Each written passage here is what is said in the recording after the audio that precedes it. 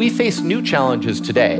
We live longer, so new diseases are important. We're heating up and polluting the planet, so we face a whole host of ecological challenges. We've overused antibiotics, and so resistance has arisen rapidly.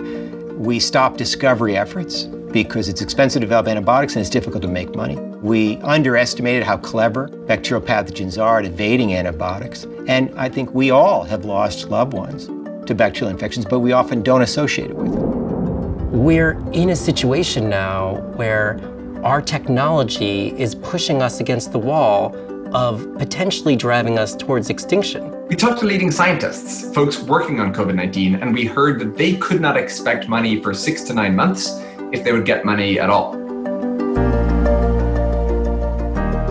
So we plan to tackle this problem by really harnessing the power of machine learning to address the antibiotic crisis. And so we created Fast Grants.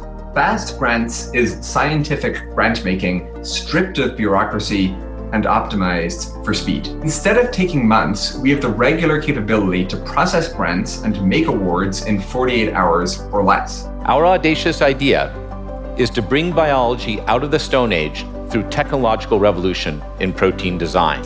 We assembled the Future Project SETI team and began discussing how to use the most advanced technologies to communicate with whales.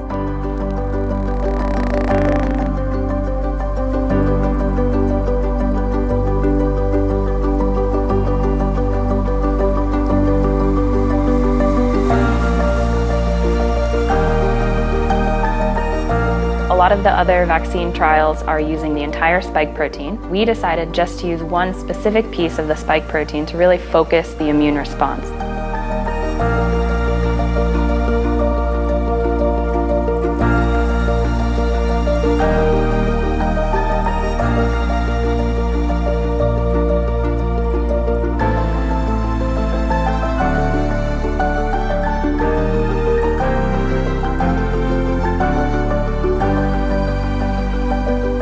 The FAST grant really was the first big COVID-19 grant that we got, and that really gave us the boost to do the work that we're doing right now.